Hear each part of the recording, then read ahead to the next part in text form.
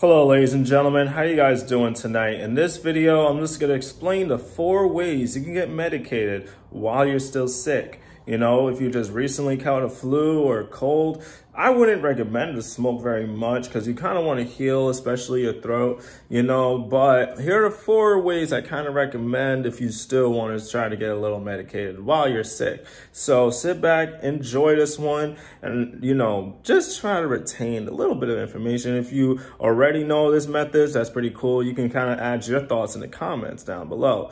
But let's get right into it right now. All right, now the first real way to, to try to get medicated is with edibles. Instead of smoking, like have a few tinctures, some oils, you know what I'm saying? You can get from the plug or you can try to make it yourself. I'd recommend making it yourself so it's cheaper and it's, more convenient. So the reason why I say that is because you can just get medicated right then and there. You're still, drinking tea or some hot chocolates, whatever is your preference, whatever. And, you can kind of mix it up. I wouldn't mix it up with any cold meds because you'll probably just fall asleep unless you're really off of work or, you really have nothing to do. But tinctures, it's the most easiest way. You can just drip it in your tea or whatever else you're drinking. And when you're smacked, you're kind of more smacked than normal. Then, it depends on your dosage. If you go really, really hard on a dosage, it would really get you out the world. Edibles, personally, for me, I only take them when I'm off of work, obviously, because it really gets to me. And every single time I pop edibles at work, I fall asleep, because I work overnight, obviously, so not really good. So, and plus, when you're sick, you're at home, you're off of work, Since I mentioned the fact that I only take it when I'm off, when you're sick, you're going to call off of work and you're not going to have too much to do. So edibles are like the good first option, the most obvious good first option out of all the other options I'm going to say on this list, because it's the most healthiest way to, get medicated too, and without damaging whatever your body's trying to heal. Now, low temp dabs is another good option. This is only for my dabbers. If you have dabs, it's pretty good to really just get yourself into it and really do it low temp. And once you're used to it, even after you're sick, you're gonna want to take low temp dabs. You'll taste the dab flavor more and the vapor won't really make your throat feel too hot. And it's easier to take fatter rips, it's longer, obviously, to inhale, and it's different inhalation than a bong. You kind of want to inhale very slowly most of the time. And you kind of know the technique as you get into dabbing over time. It's not going to come right away when you first start. You're just going to be kind of reckless. So I'd recommend watch a bunch of videos. Try to, if you have friends that dab, maybe we'll have them, show you exactly how to do it in real life. Because that's how I kind of learned, the fastest. How to, do the breathing method and shit. Sip before you rip, drink some water. Shit like that. So definitely low temp dabs are a very good option when you're not feeling too good. Now, the sip before you rip, like I mentioned before, if you really have to smoke, if blunts, bong rips are your only options you have around, sip some hot ass tea, because especially when you have a sore throat or if you have a flu, any kind of sickness, I don't know about COVID. I've never had COVID, so I can't really speak on that.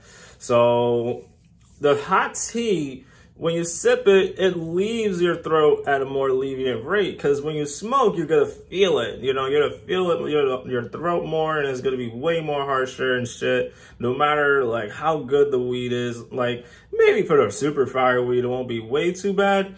But the normal weed that we buy every day is going to be very harsh when we take more harsh in our throat. You're not going to notice it too much when you first hit it, but when you reach down here or to your chest, you're going to feel it more, So hot tea kind of alleviates that. It kind of alleviates the pain, at least for me when I tried it, because I was sick back in July for a good few weeks and I couldn't make content.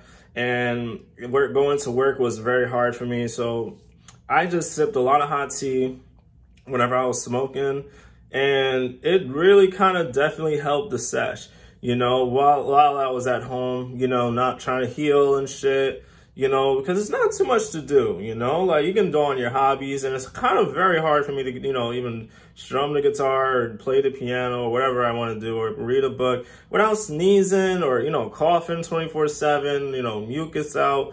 So hot tea definitely alleviates all that in general when you're sick, you know, but while you're smoking, it kind of helps the throat, you know, at least become less painful while you're smoking. For me, you know, if you're super duper sick, then I wouldn't recommend smoking at all. Last one is take baby rips. Like if you normally take a bong rip, try to take the last half of the bowl that you normally take. You know, like you already know how much of the fat rips that you take. Try to just, you know, make it half the bowl. You know, like you don't have to take super duper small rips.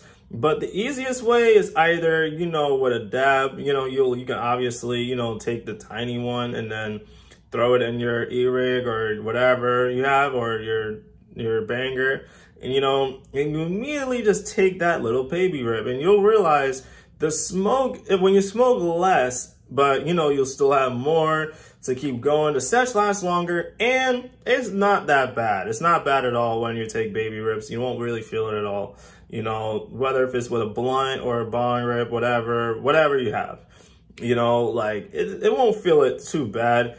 But for me, whenever I don't feel too good, it's like, all right, bet, I'll just take very, very small rips off of like whatever I have, whether it's a, you know, a joint, bong rip, dab, or even a cart. Like once in a blue moon, I'll buy a cart, you know, just for that. You know, I'll just try to just, you know, alleviate that. But for me, it kind of helps. But I hope you guys enjoyed this video. You know, if you hope you guys learned something, just let me know in the comments what other methods you try to use while you're not feeling too good. You know, I personally don't recommend to not smoke at all while you're sick. I would definitely just choose the first option, which is the edibles, tinctures method, or RSO if you live in a very legal state. Whatever the easiest access way to consume it, I recommend it 1000%.